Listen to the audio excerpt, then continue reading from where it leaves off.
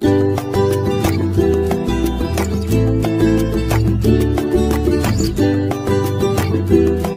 students, మనము already previous 2 క్లాసెస్లో function అంటే ఏంటో చూసాం.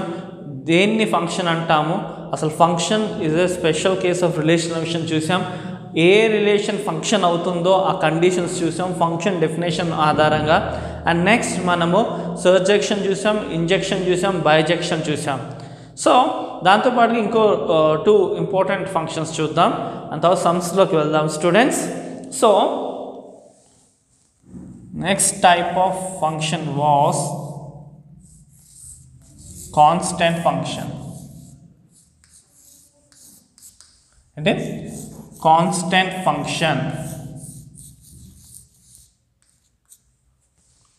So constant function పేరులోనే చెప్తున్నాం మనకి కాన్స్టెంట్ అంటే ఏదో ఒకటి కాన్స్టెంట్ ఉంది. అది ఏంటి? రేంజ్ అనేది కాన్స్టెంట్గా ఉంటుంది కాన్స్టెంట్ ఫంక్షన్లో. సో డొమైన్ ఏదైనా ఉండండి అండి,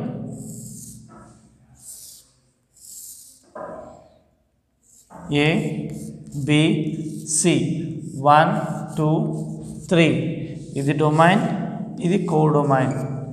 సో ఏ image 2A, B image 2A, C image కూడా 2A. అంటే ఇర్రెస్పెక్టివ్ మనం ఏ ఎలిమెంట్ చూసుకున్న డొమైన్లో దాని ఇమేజ్ ఒకటే ఉంటుంది కాన్స్టెంట్. లేదా for example A B C 1 2 3 A image 1, 2 image 1, C image కూడా 1. సో ఇలాంటి ఫంక్షన్స్ని ఏమంటాం? Constant function. So what ever the element of domain may be, the image from the codomain will be constant. అంటే ఒకటే ఉంటుంది, అన్ని ఎలిమెంట్స్కి ఒక్క ఇమేజే ఉంటే కనుక ఆ ఫంక్షన్ ఏమని పిలుస్తాం మనం?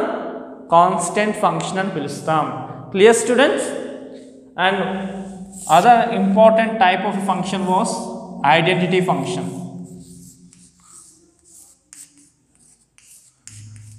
Identity function. సో ఐడెంటిటీ ఎప్పుడు గుర్తుపెట్టుకోండి, ఐడెంటిటీ అంటే మనం ఏదైతే ఇన్పుట్ ఇస్తామో అదే అవుట్పుట్. అంటే ఏ డొమైన్ అయితే ఉంటుందో, ఏ ఎలిమెంట్ అయితే డొమైన్గా ఉంటుందో అదే ఎలిమెంట్ ఇమేజ్గా ఉంటే కనుక ఆ ఫంక్షన్ ఏమంటాం మనం? ఐడెంటిటీ ఫంక్షన్ అంటాము. ఫర్ ఎగ్జాంపుల్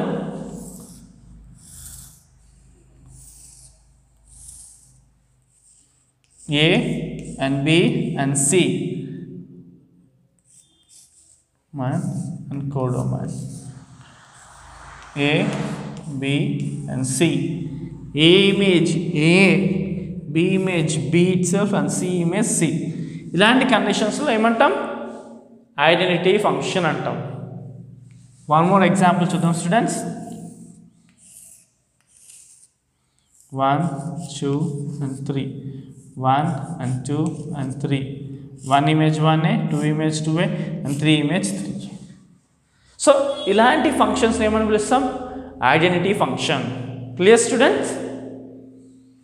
కాన్స్టెంట్ ఫంక్షన్ అంటే డొమైన్లో ఉన్న ప్రతి ఎలిమెంట్కి ఒక్కటే ఇమేజ్ ఉంటుంది, అన్నిట్లకి ఒకటే ఇమేజ్ ఉంటుంది.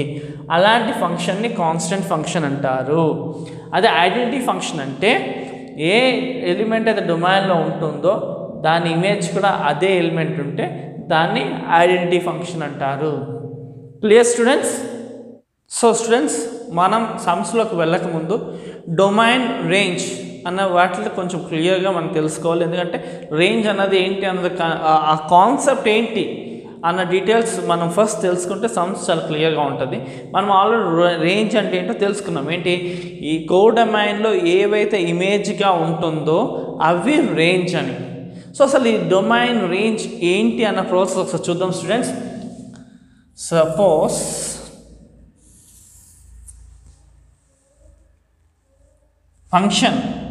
ఫంక్షన్ ఏంటంటే మనం ఒక ఇన్పుట్ ఇచ్చామనుకోండి, ఒక ఇన్పుట్ ఇచ్చాం, మనకు ఒక అవుట్పుట్ అన్నది వస్తుంది.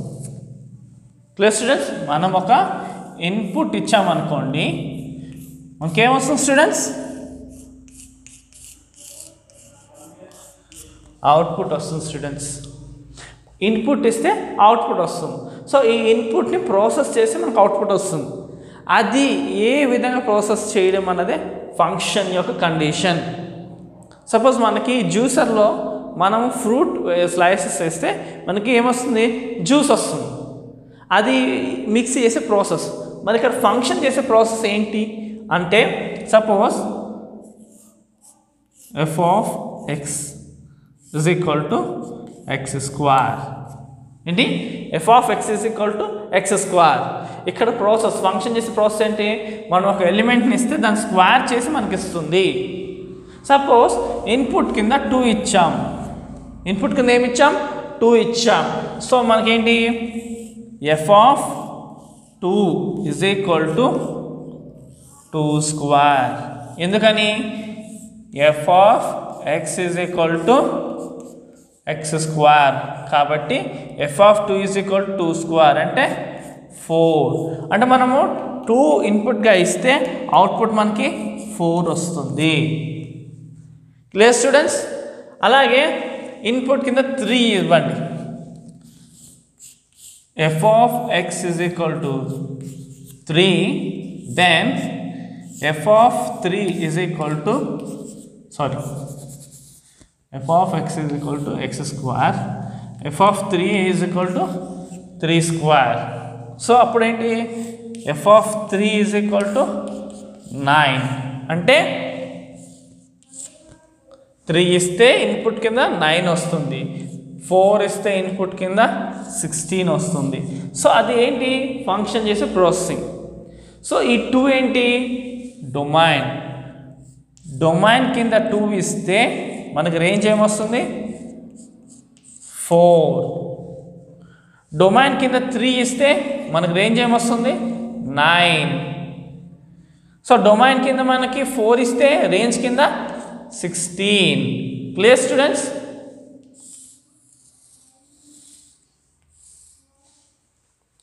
సో క్లియర్ అనుకుంటా. సో ఈ సెట్స్, ఈ ఆర్డర్ పెట్టి ఎలా రాస్తాం, 2, 4, 3, 9 and 4, 16. So f of x is equal to x square అయితే మనకి ఇన్పుట్ కింద 2, 3, 4 ఇస్తే మనకి అవుట్పుట్ ఏమొస్తుంది, 4, 9, 16. So this is a domain and this is a range. Clear students? So మనము ఇన్పుట్ కింద ఇచ్చేదేమో డొమైన్, మనకు వచ్చే అవుట్పుట్ ఏమో range. Clear students? So students మనం క్వశ్చన్ చూద్దాం స్టూడెంట్స్. ఫంక్షన్లో మన క్వశ్చన్స్ ఎలా అడగబోతున్నారు, మనం ఎలా సాల్వ్ చేయాలన్న డీటెయిల్స్ మనం ఇప్పుడు వెళ్దాం students. If the function f is defined by f of x is equal to 3x minus 2 if x is greater than 3, x square minus 2 if x lies between minus 2 and 2, and 2x plus 1 if x is less than minus 3. So students మనకి ఇక్కడ ఫంక్షన్లో f of x 3 ఇచ్చాడు. f of x is equal to 3x minus 2 అని, f of x is equal to x square minus 2 అని, f of x is equal to 2x plus 1 అని. 3 conditions, 3 f of x is equal to ఇది ఉంది, f of x is equal to x square minus 2 ఉంది, f of x is equal to 2x plus 1 ఉంది. మరి 3 ఎప్పుడెప్పుడు వాడాలి అంటే, x value కనుక 3 కన్నా ఎక్కువ, 3 కన్నా ఎక్కువ నెంబర్స్ ఏంటి, 4, 5, 6, 7, 8, 9 ఇన్ఫినైట్. ఆ నెంబర్స్ వచ్చినప్పుడు 3x minus 2 తీసుకోవాలంట.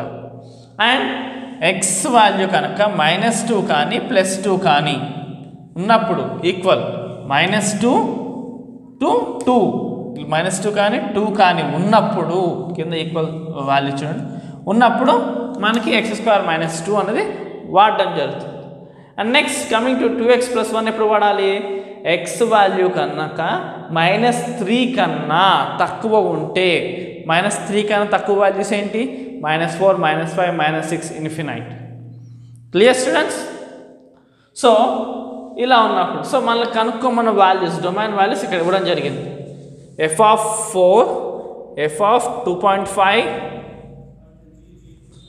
f of minus 2 and f of minus 4. So first domain చూద్దాం f of 4.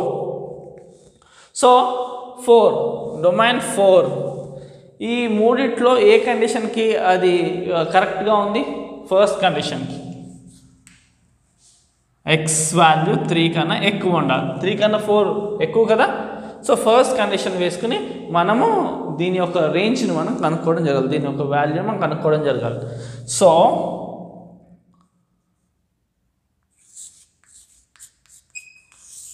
solution f of x is equal to first condition తీసుకోవాలి 3x minus 2. సో మనకి ఇక్కడ x ఏంటి? f of 4 is equal to x ఏంటి? 4. So 3 x ఏంటి ఇక్కడ 4 కాబట్టి 4 వేసుకోండి మైనస్ 2. చూడండి స్టూడెంట్స్, మనకి ఫంక్షన్ యొక్క వాల్యూస్ ఇవ్వడం జరిగింది. f of x 3x minus 2, x square minus 2 and 2x plus 1. ఈ మూడిట్లని ఎప్పుడెప్పుడు వాడాలన్న కండిషన్స్ పక్కన ఇవ్వడం జరిగింది. సో మన ఫస్ట్ డొమైన్ ఏం కనుక్కోండి? Find f of 4. సో 4 అన్నది 3 కన్నా ఎక్కువ వాల్యూ, అంటే ఈ వాల్యూని ఈ ఫంక్షన్ వాల్యూని సాటిస్ఫై చేస్తుంది కాబట్టి అది తీసుకోవడం జరిగింది మనం. f of x is equal to 3x minus 2. So domain 4 కాబట్టి 3 వేసుకున్నాం, x ప్లస్ 4 వేసుకున్నాం, 4 minus 2 వేసుకున్నాం. Clear students? So 3 4s are 12 minus 2. So f of 4 value ఏంటి స్టూడెంట్స్? 10. సో మనకి ఇన్పుట్గా 4 ఇస్తే కనుక అవుట్పుట్ మనకి ఏమొస్తుంది students? 10. So f of 4 is equal to 10. Clear students?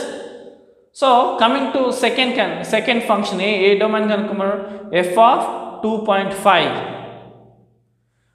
2.5 condition ఇక్కడ ఎక్కడ ఉందా? ఇది 3 కన్నా ఎక్కువ 4 5 6 ఉంటాయి. ఇది -2 ఉంటే లేదా +2 ఉంటుంది, కింద ఈక్వల్ అని ఇచ్చారు చూడండి, దానివల్ల -2 +2 ఉంటేనే. ఇదేమో -3 కన్నా తక్కువ ఉన్న వాల్యూస్ తీసుకోవాలి. -3 కన్నా వాల్యూస్ తక్కువ ఉన్నప్పుడు ఇది తీసుకోవాలి. సో f of 2.5 గురించి ఈ మూడు ఇట్లా ఏది అప్లై కాదు. సో ఇదేంటిది? డిఫైన్ చేయబడలేదు. So f of 2.5 is undefined. ఇదే దీని ఆన్సర్. మనకి ఎగ్జామ్లో కనుక f of 2.5 అని ఇచ్చి ఈ కండిషన్స్ ఇస్తే అన్డిఫైన్డ్ అని పెడితే సరిపోతే మనకు మార్క్స్ వస్తాయి. Clear students? So students next f of -2. So f of -2 condition ఎక్కడ ఉంది? ఇక్కడ సెకండ్ కండిషన్, -2 కానీ +2 కానీ. సో -2 ఉంది కాబట్టి ఈ కండిషన్ తీసుకోవడం జరిగింది. So f of x is equal to ఈ condition x square minus 2. x square minus 2. So మనం ఏం తీసుకోవాలి?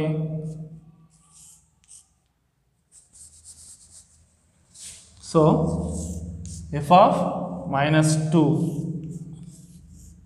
is equal to -2 square minus 2.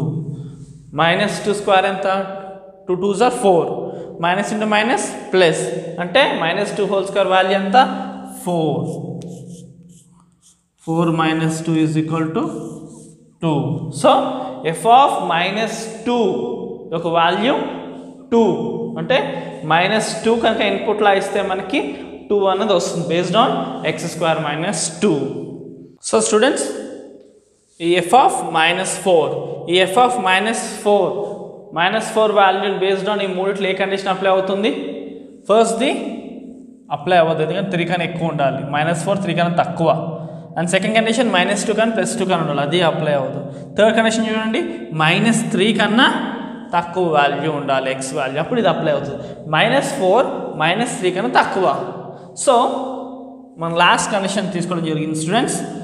f of x is equal to 2x plus 1. So మనం ఏం ఫైండ్ చేయాలి, f of -4. So f of -4 is equal to 2 of -4 plus 1. So 2 4s are 8. Plus into minus, minus, plus 1. So -8 లో నుంచి +1 తీసేస్తే -7.